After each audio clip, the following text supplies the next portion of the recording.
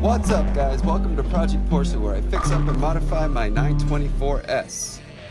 Last time I painted the black tops of my door panels, and this episode I'm gonna clean up these door panels and get them painted.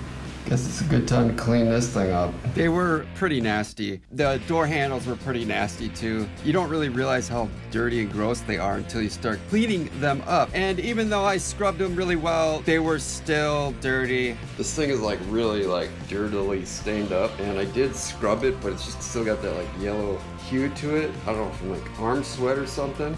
So I picked up this dye at Walmart off of the discount shelf. It was what was it? It says $7.84. I paid $1.50 for it. I'm gonna see if it'll work on this thing. I knew there was a slim chance that it would match, but I thought I'd try it anyway. It's got a sponge on it. They make it for re-dyeing the stuff when it's in your car without having to, spray it all over the place.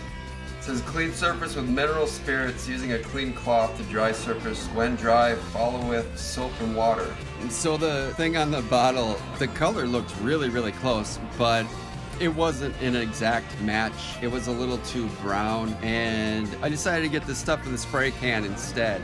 I mean, it's very close, but it's too dark. Too dark. Too dark.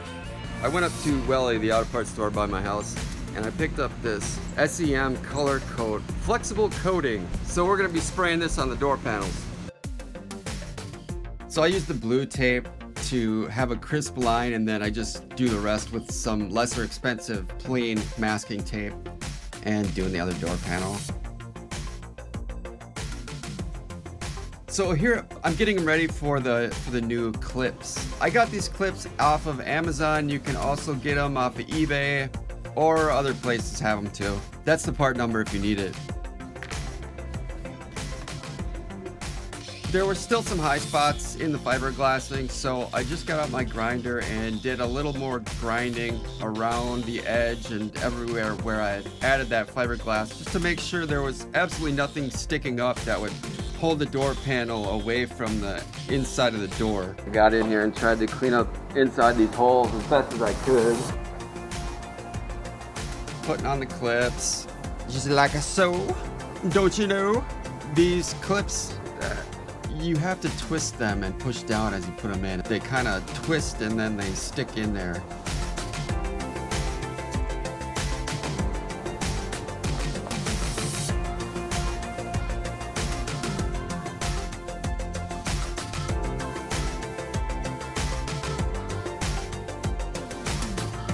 So I brought the panels outside. Here are the factory speaker grills. They looked the worst, actually. They looked worse than any other panel inside the car.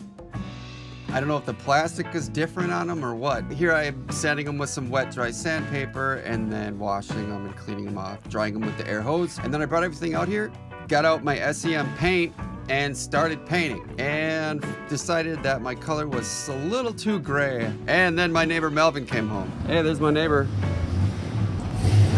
What's up? Got a wire stripper. Did ya? Yeah. Nice. What's up? Shout out to Melvin. Hope you guys are doing good. All right, so the next day I came back with a new color, and this is the color that I ended up finishing the job with. Here I'm starting outside. I painted the door handles and speaker grills, and then I decided that it was too windy out and I didn't want the paint to fly around the neighborhood and land on anyone else's car or anything. So I pulled the crews out of the garage and went inside and started painting in here instead.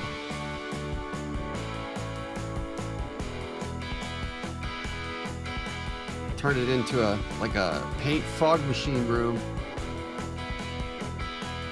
And then after that, I put up a fan to get some fresh air back in and out. Doo-doo-doo, time passes. So here's the finished product. They look pretty good. There's the door panel. My armrests looked really nice, and I did try to get a fairly thick coat on there. So there is my Italian leather that I ordered off of eBay, and it looks a shade darker there, but in real life, the color looks very close. I'm pretty happy with that. Turned out pretty good. So here I'm just removing the tape, and there's my nice crisp tape line that I wanted to make sure I got. Ooh. Ah. Alright, so there it is. My freshly painted and stained or painted, whatever you want to call it, vinyl spray paint. Basically, I've got like a super duper resilient, strong door panel now that if you wanted to mount something on here or change it or whatever, add a switch or do something in the future, now there's some structure behind here. And it'll take a lot of abuse because I've got a couple of layers of woven fiberglass impregnated into the polyester fiberglass resin. And you should be able to pull this door panel off without having any problems. Underneath the door panel, there's this, a factory foam rubber gasket that goes around the door handle. Deteriorated, crumbly. They do sell new ones, but it's just a piece of foam rubber, so I decided to make my own. Now I'm just creating a new piece of foam rubber that deteriorated and came off. That thing is to seal around this, but I've got it so dang sealed here, I might not even need it anymore. But I'm just wondering how thick I should make this right now. I guess if we do millimeters, because we're all German and whatnot. Complicated. Put your right foot in, you put your right foot out. So I just tried to match the original one, and after I finished my art project, I'm debating on if I want to try to stack this up. Turned out okay. I still ended up having to trim them a little bit later. So I got out the same spray adhesive that I've used on everything else so far and stuck the two halves together like so. Don't you know? So you put on the metal door handle and then you stretch the plastic thing back to adjust it and tighten it down with the screws. Here's my new gasket, which I probably didn't even need because I've got the door so dang sealed by now. And here I'm cutting out the relief for the cable that runs to the actual latch on the inside of the door. I covered it with the adhesive spray and here I'm sticking it on the door. Stickity stick. So I had to reassemble the door panels, and here you can see I put the door handle on, and then you need to put the thing that sticks in, like kind of holds it into the door on the back side and tighten it down with a wrench. Here I'm starting to put on the passenger side panel. And you want to tuck the wires if you have power windows and stuff. You want to make sure you get the wires tucked through. You need to watch your lock rod because you'll catch the door panel on that and bend it. And then you need to get your body clips in the right holes. First and foremost is getting that thing that you bolt to the back of the handle to tuck into the pocket that's made for it on the door. And then once you've got that in that hole, then you can kind of just lower the door panel down over the holes that are in the door for the body clips. I found that the best way to install these switches is to put the switch into the bezel first, then plug the wires into the back, and then stick the whole thing in the door. This is the best way I've found to do it. Otherwise, it's really tough to get those switches in there right. Turn it on, see if it works. Dun dun dun! It works! Yay! Alright, so I'm back over on the driver's side, and here I'm drilling the hole through the fiberglass that I did earlier in the earlier episode. I put some tape on here to just support the door handle until I get it onto the door. So even though I've got fiberglass back there, it's not kind of cranking or weighing on the door panel until I get it on the door.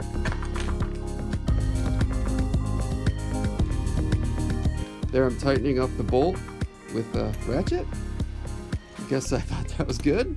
Here I'm putting the handle on this side and then putting on that plastic thing that holds the cable and tightening that down. Putting my glue on my foam that I probably didn't even need. And getting ready to put the panel on. Here I'm putting that rubber felt covered seal on the inside of the panel, and that just slips on. And I just used the stock one again. That was there. Here you got to feed the wires through. And basically, this is how you put the door panel back on. As long as you make sure you have that thing that you bolted to the back of the door panel in the slot on the door that it's supposed to go in, then you're in pretty good shape. You could just kind of watch yourself and watch the panel, make sure you're not catching it on the door lock rod. and make sure your wires that you need to have poked through are poked through, and then you can bolt the handle to the actual door, or screw it. I guess they're long screws. I found that it works the best to start at the one closest to the front of the door and then work your way back with those screws. There's a cardboard ring on the outside of the speakers that on the passenger side I actually clearanced out the back side of the door panel for, but on this side I didn't do it, so here I just clearanced the ring itself, and that's what I'm doing with the knife. So I have to take these screws out in order to put the cover over the speaker. There's spacers underneath the speaker, and I don't want those things to drop or fall down when I take out the screws to put on my covers.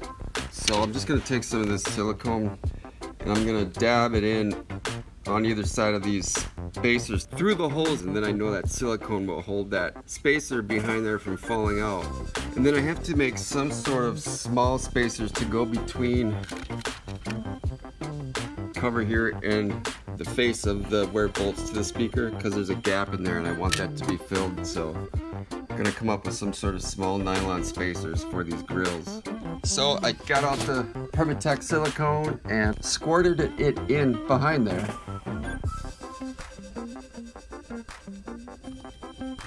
Gotta do the other side. The silicone kind of held the washers and the baffle that's on the back of the speaker all together, and it actually worked pretty well. I found these spacers on the internet that I'm guessing Porsche probably switched to in later 944s instead of the little small nylon spacers. So if you were to get a pair of these, you wouldn't have to deal with the spacers like I did. You wouldn't have to put the silicone in there. You wouldn't have to worry about it. Part of the problem is the speakers that I have, the frame around them is bigger than the hole in the door panel. So you need to take the panel on and off in order to take the speakers on and off. The factory ones, you can pull the speakers on and off without taking the door panel on and off. And I almost thought about clearancing the frames on the speakers so that I could pull them in and out without having to take the panel off. But for now, the door had to go together this way, and so that was my solution to make it work. And in the end, it worked out really well. I hope you guys enjoyed this portion of the episode.